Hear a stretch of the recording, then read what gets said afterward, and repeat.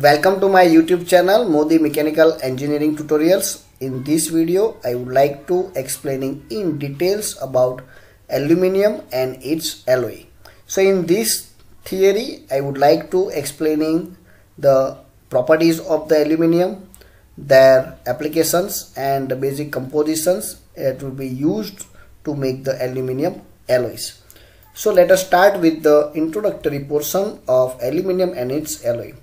So basically pure form of the aluminium that will be not having particular properties and it will be used into any applications. So make it strong of these aluminium materials that will be conjuncted with the other materials like copper, chromium, nickel, iron, zinc, manganese, silicon, magnesium and many more alloying elements that will be added to enhancing the aluminium's properties. So some of these aluminium alloys are more than 4 times as stronger as same weight of the mild steel.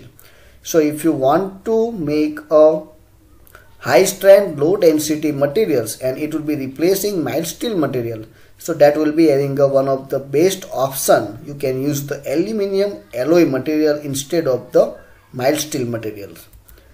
So they are malleable, so you can easily converting into thin sheets as well as the ductile. So if you pull that material, so it will be easily elongated. So as compared to mild steel material, this aluminium alloy material that will be having a higher strength and it will be also having good malleability and ductility. So you can easily converting into desired shape and size, and that will be requirement of my applications. So they exhibit toughness and become stronger at temperature below ordinary atmospheric range also. Then they do not work well at temperatures of order of 300 to 400 degree centigrade. Aluminium and its alloy can be cast, you can forge, welded, extruded, rolled, or you can say any kind of machining or you can say forming process is being easily applicable with this material to make a different components. So that in case of the aluminium alloys, it will be having a properties like good ductility, malleability due to the abscess structure, you can say face-centered cubic structure. So lighter in weight, so you can use as a requirement of the high strength low density materials, good thermal as well as the electrical conductivity. Then it has an excellent corrosion and oxidation resistance material. So aluminium alloy never corroded into any kind of conditions. Corrosion products of the aluminium is non-toxic. Then it remains ductile and tough up to the 40 degrees centigrade. Non-magnetic, non-sparking in characters. It has an excellent ability to getting the alloy with the other elements.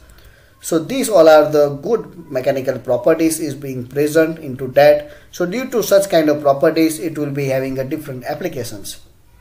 So cooking utensils, combs, collar buttons, toasters, mixtures, electrical conductors, food containers, paint, nameplates, ashtrays, flower pots, coins, bicycles, motorcycles, automobile industries, trucks, buses and many more places where aluminium alloys is being nowadays replacing by the steel materials. Here I would like to explaining Y alloys, or you can say LM14, or you can say low metal alloy 14 numbers. So the compositions for that, the high strength aluminium alloys, and that contains with the 4% of the copper, with 2% of the nickel and 1.5% of the magnesium.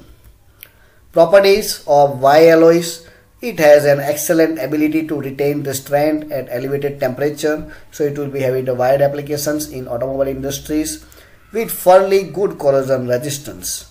It can be easily cast and rolled, but it is cheaply used into the cast form.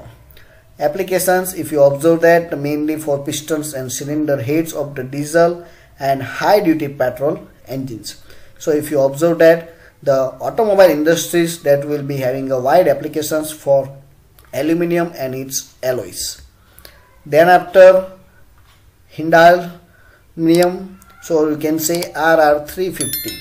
So the composition for that, 5% of the copper, 1.5% of the nickel with small amount of magnesium, titanium, then cobalt, zirconium and many more.